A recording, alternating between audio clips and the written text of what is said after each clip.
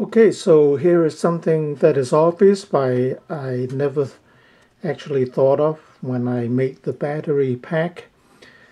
This is a 3S 4P lithium ion battery pack using EBL batteries. They appear to be okay, and I 3D printed a case for it, and I figure for something that is of decent power, this is not something small like this.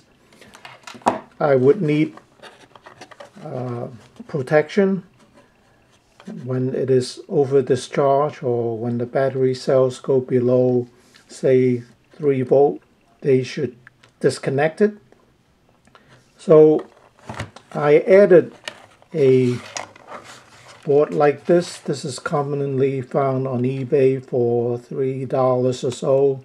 This is a 25 amp protection board.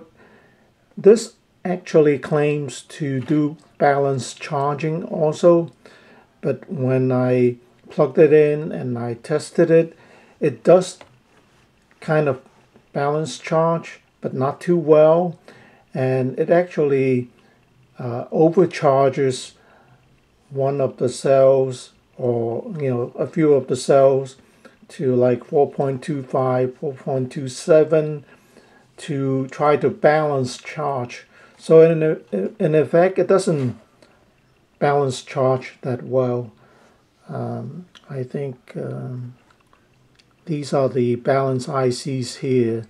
And I saw a video, Yousun, he replaced the ICs, the balance ICs, to a lower voltage one, so it doesn't overcharge when it tries to balance the batteries.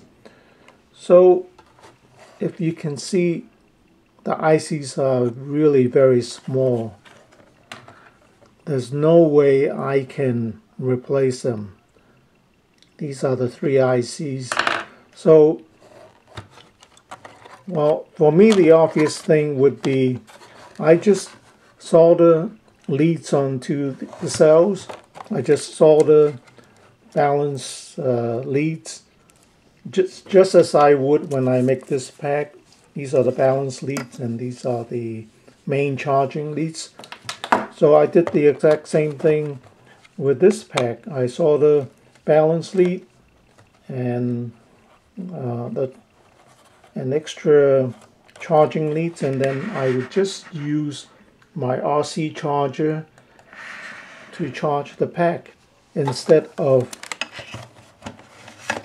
these 2 main leads that the board uses to charge and discharge. So in effect, in charging, I would use the balance cables, and when discharging, I would use the cables that is attached to P plus and P minus of the balance protection board. So now I would maintain the functionality partly. I just use the protection part. When my pack goes low, it will disconnect. No drama, hopefully. But charging, I just use my balance cables, right? So now they are pretty well balanced.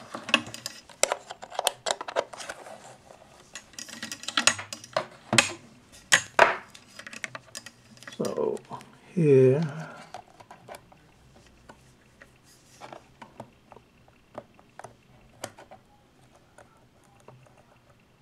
four 4.17, 4.18 is closer to 4.18 than 4.17, 8.36, 12.54. So they each group of the cells are pretty much balanced. when I was just using the connector from the balance board, they're kind of off, sometimes really off. So just make your own set of cables and balance charge it yourself, and leave the protection to the board.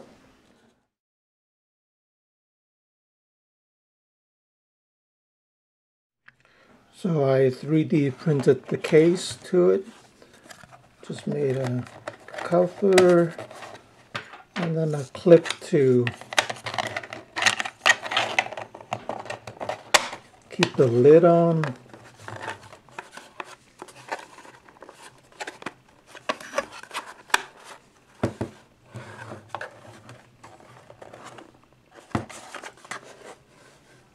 So I left some room for ventilation here. Okay, thanks for watching.